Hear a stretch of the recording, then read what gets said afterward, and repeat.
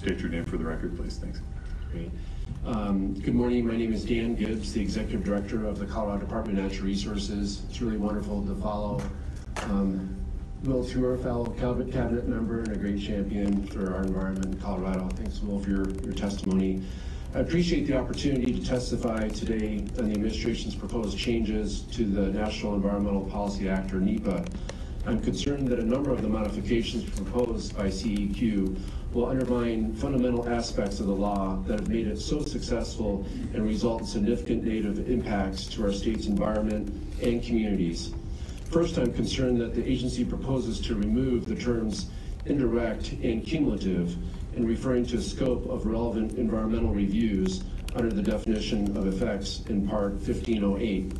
Second, I'm concerned about the proposed modifications to Section 1502, which impose time and page limitations on environmental reviews.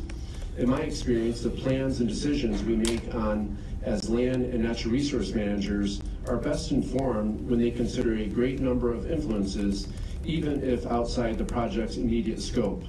By way of illustration, Colorado's arid forests and other ecosystems have evolved to depend upon a healthy winter snowpack as a reserve in the drier months. The persistent burning of fossil fuels, both within and outside our state, has altered the climate and disrupted this previously reliable seasonal cycle. Climate change also impacts wildlife habitat, including bighorn sheep, mule deer, elk, and pronghorn, which migrate to lower elevations to graze during the winter months. These big game are important to the ecosystems they inhabit and to the communities whose local recreation economies have grown upon them. Nearly 68% of the lands in Colorado are federal jurisdiction and provide critical, important wildlife habitat.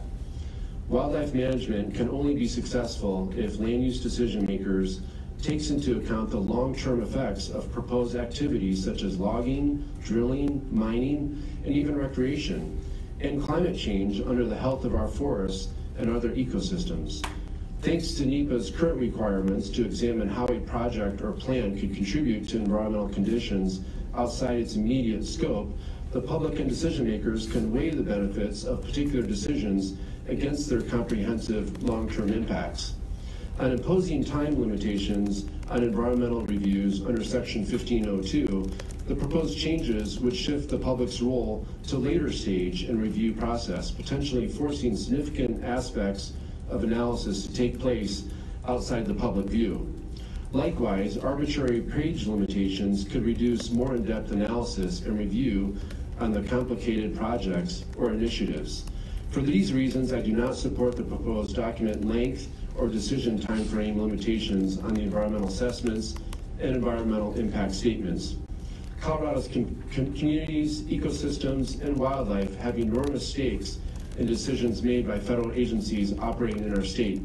I urge the CEQ to uphold NEPA's fundamental tenets and reject the sweeping changes put forth in the current proposal. Thank you.